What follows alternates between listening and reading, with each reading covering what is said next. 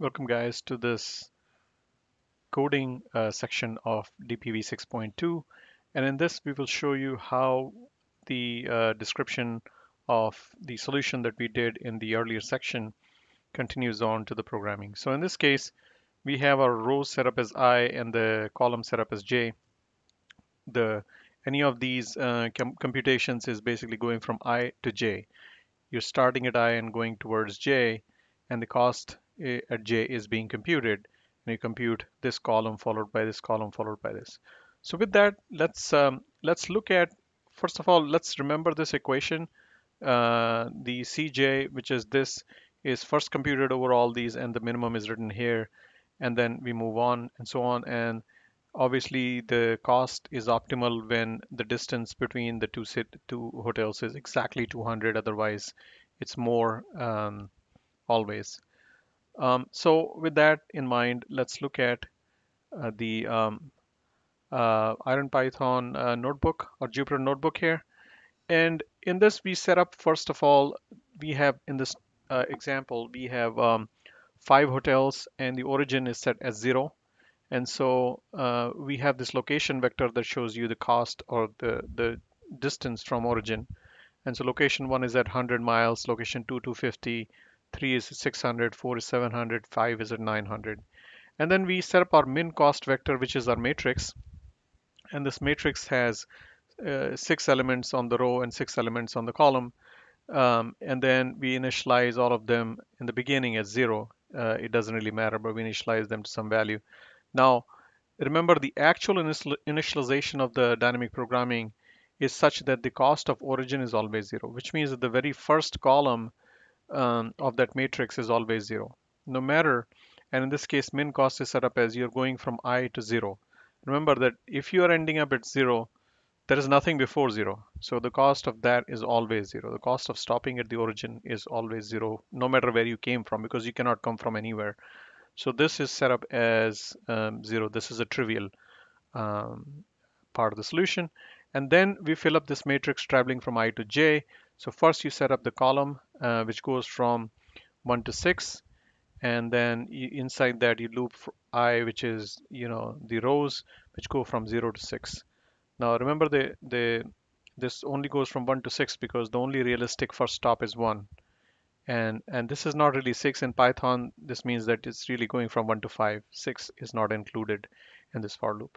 So with that, the other thing is that, remember, in our example here, the the lower half is not meaningful because you cannot arrive at j from I equals 2. It's not possible because you cannot arrive at hotel 1 from hotel 2. They're all in a linear on a linear road, so it's not possible. So those are NA. So now with that, if you look at this, if j is greater than I is the only possibility, because we are going from I to j, I has to be smaller than j. And therefore, in this case, the min cost as per our setup is basically min cost of coming from I plus this computation of location j minus location I and subtract from 200 whole squared. That cost is exactly as we had set up in the equation. But keep in mind that we are using this 0th row to store the lowest cost. Remember that when we compute the minimum, we can store it anywhere. We can store it in a separate variable or separate array. But what I'm doing as a convention is that I'm storing it in the 0th row for that hotel. For the ith hotel, I stored it in the row 0, right? So you compute over all the elements and then you store there. So first I compute over all ij's for, let's say, I equals 1, and then obviously temp variable is used as a temporary collector to compute the minimum, and I initialize that with 1 billion as an infinity. And so when you compute this and you compute the minimum cost for that hotel, let's say 1, is stored back at the 0th row, right? So keep that in mind. I always store that at the 0th location after the computation is done. And when I use it next, let's say at 2, you see how I'm using it? Because I always use 0 comma I, which means that I use this minimum. If I'm coming from I need to know the minimum cost of I.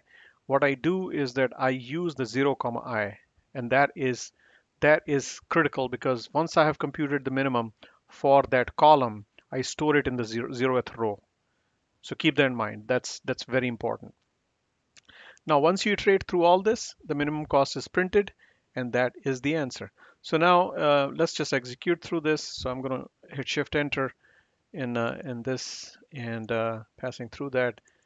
And once you do that, you can see the minimum cost is 35,000, and that is the cost printed at the last node and zeroth, which should be the answer. So that's it, guys, and that this is the program part of it, and this code would be available in the GitHub repository under the LearnDP folder.